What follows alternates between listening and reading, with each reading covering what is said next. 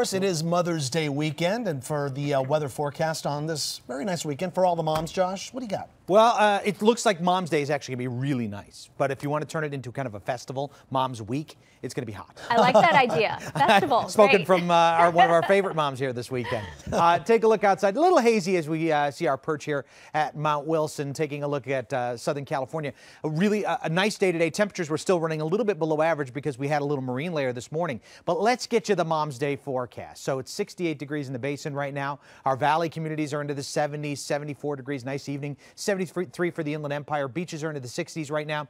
50s for our mountain communities in the high desert, into the 60s. And you can see mostly sunny skies across the board. How about tomorrow? Tomorrow we're going to pump that temperature up a little bit. We're going to hit some 80s for the basin, the valleys, the Inland Empire. It is going to be windy though. We've got high wind warnings and red flag warnings that are going to be kicking in because of those gusty winds.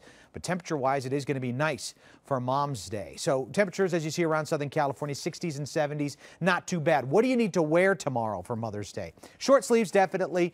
And then as we make our way through this work week, it's going to be the theme of light, loose-fitting clothing because it's going to be warm. Gusty winds to go along with it. 72 for your high, 74 is where we should be for this time of year. 95 and 43 are those record numbers on this date.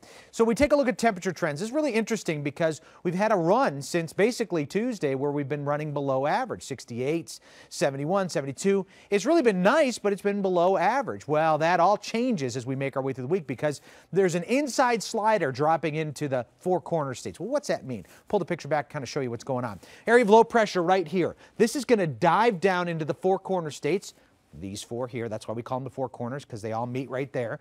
And as it dives down, the air circulates around that low counterclockwise, and high pressure is building in on the other side of it. These two systems working together give us an offshore flow. Now, the reason we call it an inside slider is because if the batter were here, the ball sort of, or actually the batter's on this side, the ball travels inland like that. So that's why we call it an inside slider. But when it happens, we get gusty winds, we get an offshore flow, and we get dry conditions out there as well. That's why we have the red flag warnings in effect. Here's your wind futurecast. Let me show you what happens here. You can see how those winds turn around to an offshore flow, and we are off to the races with some warm temperatures tomorrow, but even warmer through the week because high pressure is really going to build in. Take a look at it. 82 for tomorrow, 90 degrees on Monday. Tuesday and Wednesday, oh my goodness, 94 to 96, probably some 100s out there.